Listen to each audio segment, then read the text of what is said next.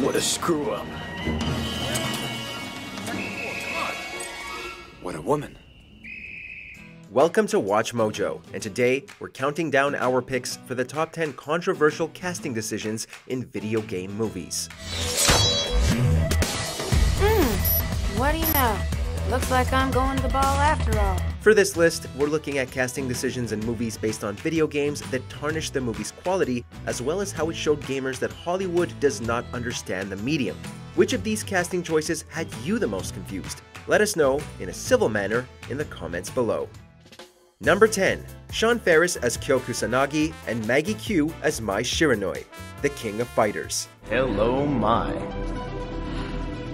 Why did you pick this freezing hole? A live-action adaptation of SNK's hit fighting game series already sounds like a bad idea.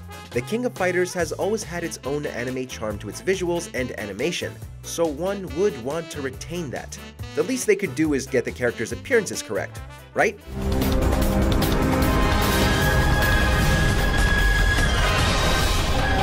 Alas, even that was botched as Mai was rewritten as a CIA agent and Kyo as a biker dude. However, what was more infuriating for hardcore fans was how Sean Ferris, a Texan man, and Maggie Q, a Vietnamese woman, were playing Japanese characters. This casting just showed that the folks working on this movie had no idea what a King of Fighters even was. It's just some fighting tournament the kids play, right?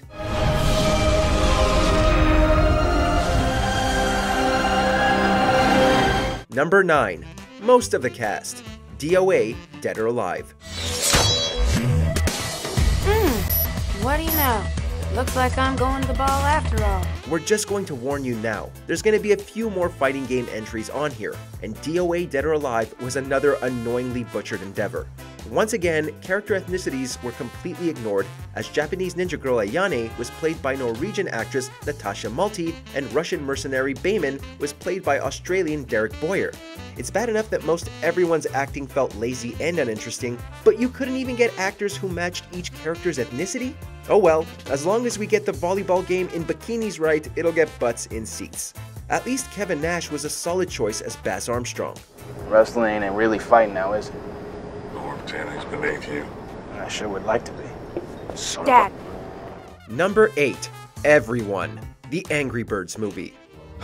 Okay, well, sometimes when I get upset, I have been known to blow up.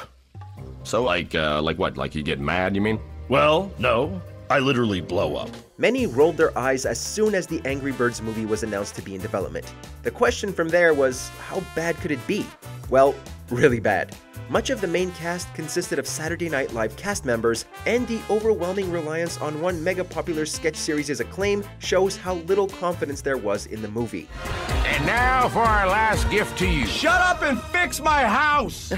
We don't know him.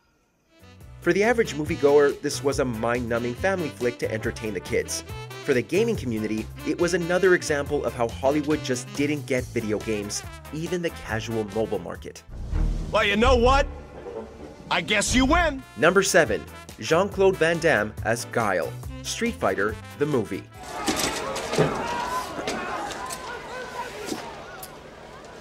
You're all under arrest. If a martial artist like Jean-Claude Van Damme were to be cast in a Street Fighter movie today, folks would be over the moon. However, since Street Fighter the movie, Van Damme and Guile have gone together as well as peanut butter and horseradish. I'll help you. And then I'll make them pay. In the games, Guile is rather stoic and not so expressive. He looks to be a no-nonsense guy. Van Damme's version, on the other hand, is just so freaking boring and stiff that he comes off like more of a supporting character and not the main protagonist. We want Guile, not generic military man. Sure. But only if you wear that dress. Number 6. Angelina Jolie as Lara Croft. Lara Croft Tomb Raider and Lara Croft Tomb Raider The Cradle of Life.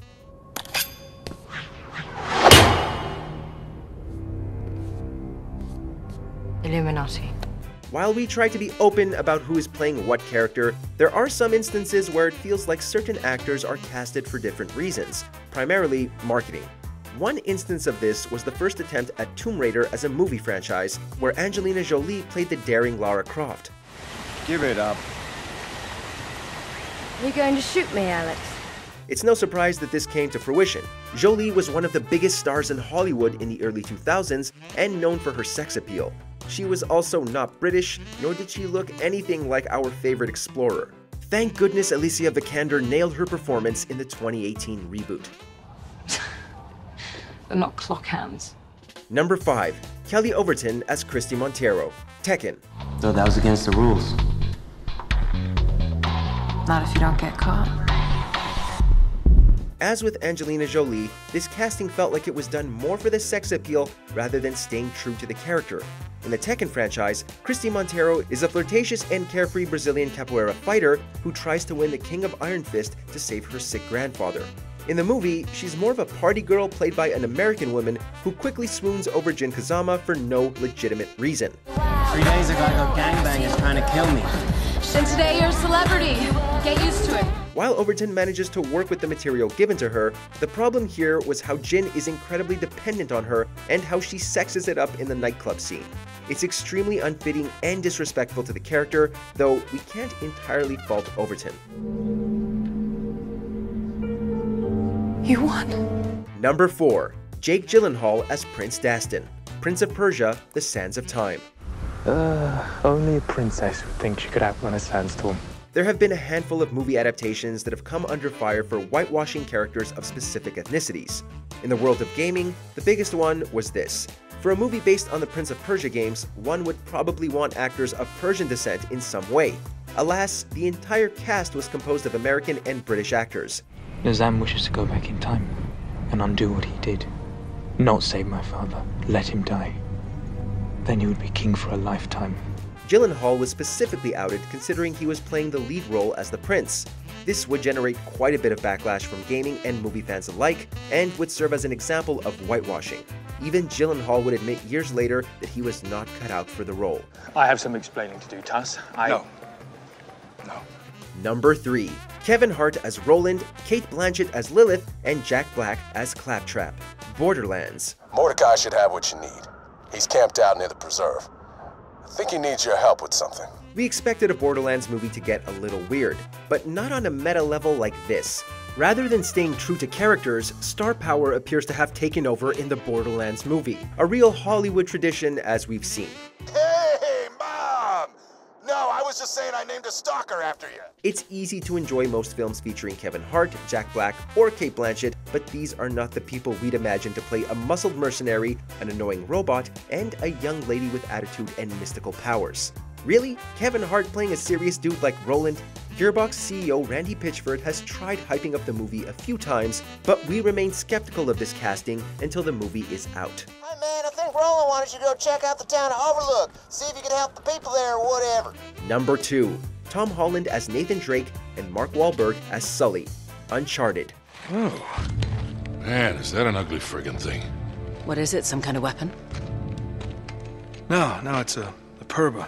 Before there was ever talk of an Uncharted movie, many of us had imagined Mark Wahlberg taking the role of Nathan Drake. Then, the movie was legitimately announced, and he was cast as Sully. What? Jesus, you stink. Yeah, not half as bad as that cigar. Once again, star power seems to have taken top priority, as Tom Holland took the role of our wisecracking hero. Folks have not been too happy about this younger Nate approach to the IP, and Holland's description of the character does not match with the description we've seen from Nolan North in the games. Very tough, very stoic? Those aren't exactly words to describe Nathan Drake, and we doubt he was like this even at a younger age. See you on the other side. Before we continue, be sure to subscribe to our channel and ring the bell to get notified about our latest videos. You have the option to be notified for occasional videos or all of them. If you're on your phone, make sure to go into your settings and switch on notifications. Number 1. Chris Pratt as Mario, Untitled Super Mario Movie. He's so cool. Mario will be talking a lot in the movie.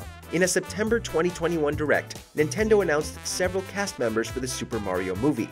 Several choices felt out of place, but the biggest was Chris Pratt as Mario himself.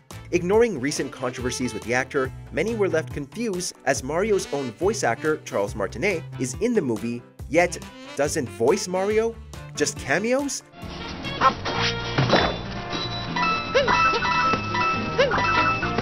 The problem here is that folks only know Mario with Martinet's voice, and Mario doesn't do a lot of talking in the games outside of Wahoo! At least Seth Rogen and Jack Black make some sense as Donkey Kong and Bowser and have potential for somewhat accurate portrayals. But Chris Pratt as Mario? Really? I'm tired. Do you agree with our picks? Check out this other recent clip from WatchMojo, and be sure to subscribe and ring the bell to be notified about our latest videos.